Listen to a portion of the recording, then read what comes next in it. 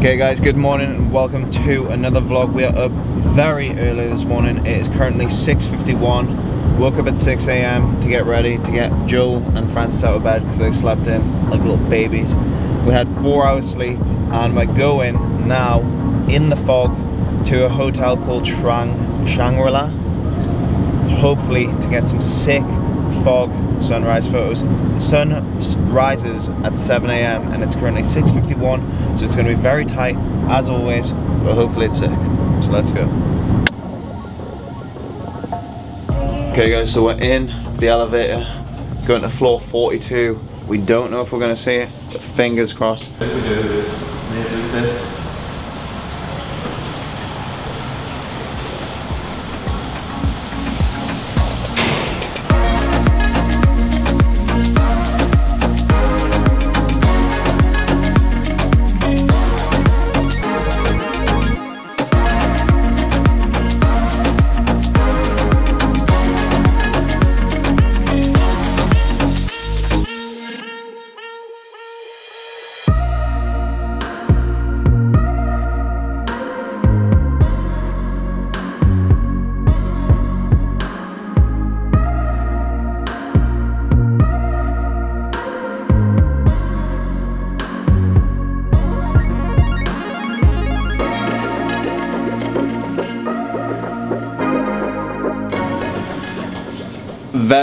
Very successful sunrise mission complete. It is now 9 AM. We literally got 3 hours sleep, so we're going back to bed till 12 and then I'll catch up with you then and we'll start the rest of this vlog. So hopefully you enjoyed that sunrise footage. It was incredibly worth it and I highly recommend going to the Shangri-La hotel for sunrise if you get the chance, and if there's fog, even better.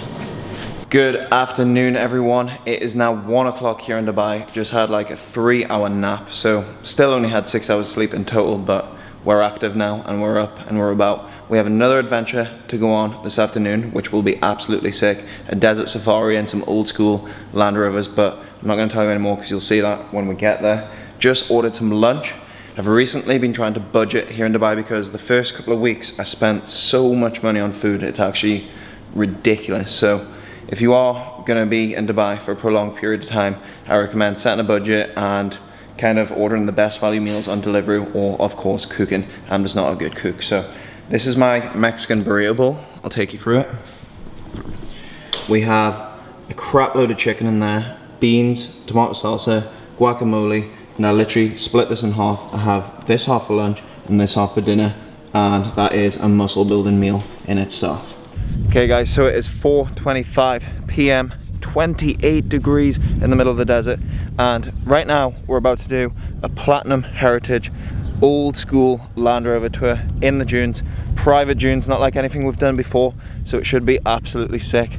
You guys are coming along for the ride. I'm gonna make some sick visuals with Joel and Francis, so enjoy. I'll show it to you. Here you go. Oh nice, with ice cold water in. Yes. Right, everyone say hello to Samir. He's going to be our guide today. Hi there.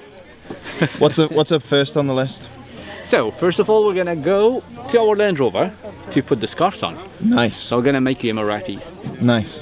This is our vehicle, Samir. Yes, this is our car. This is nice. definitely the best one. You like it? Yeah. Nice. Very nice. This is actually 1948. You can see the difference here.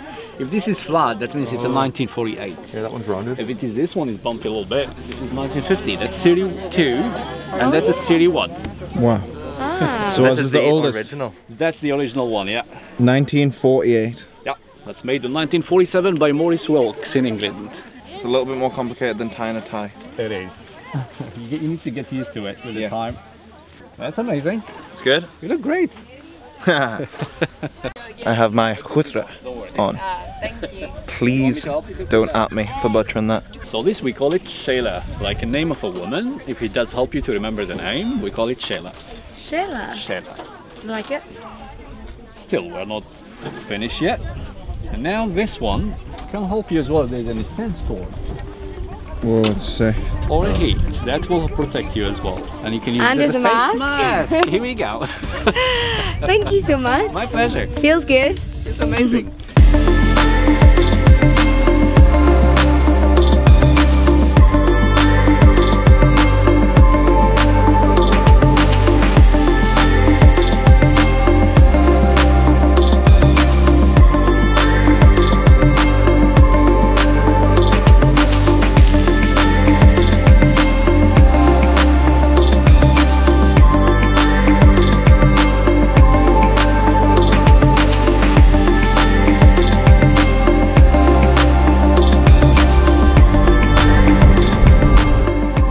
can see I have a magnet here. If I put the magnet on the sand, I should have some iron, which is magnesium, which is the first reason why the desert heats up very quickly and cools down at night. Right in here, you get to see that I just got some iron from the sand. You can give me your hand. Here we go. What? Whoa. Yep.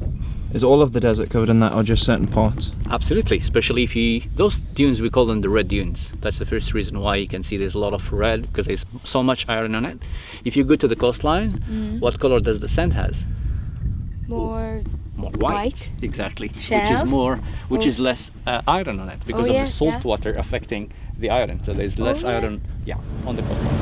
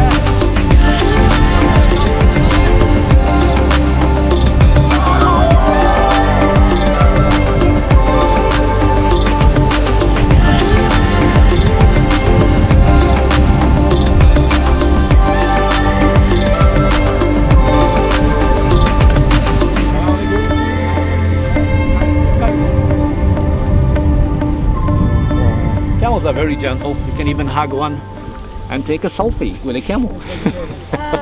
They're very gentle.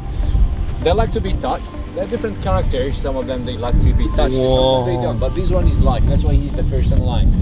He's very gentle, very behaving. They do remember names, and they do remember the person that owns them as well. Really? Yeah. And even if you do good to the camel, he will behave good to you. Oh, he's so nice. Yeah. He's so affectionate. Absolutely. Well, he really goes vertical. And you, sir? Whoa! Whoa! How high is it? Low petrol. Nice one. Whoa! Bye, Samir. I'll see you tomorrow. Interesting fact of the day, we're actually up 2 meters high right now. Camels have nice long legs, so that when they're in the desert and the sand's very hot, they're a good distance away from the warm desert sand, so it keeps them nice and cool being up high.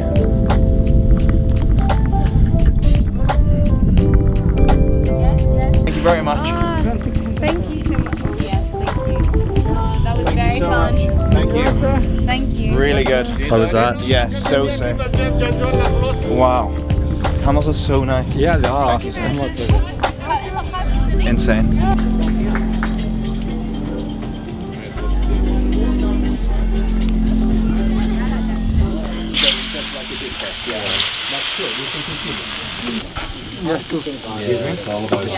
So right here, what the gentleman is doing is preparing the bread.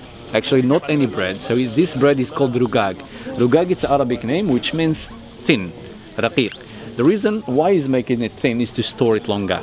Because when it's thin, you can store it much longer. Actually, this bread, you can store it for 45 days. And this is where the Bedouin, when they travel, they like something to store for more longer time. So when they travel for 2-3 months, they can take this bread while they travel. Nice.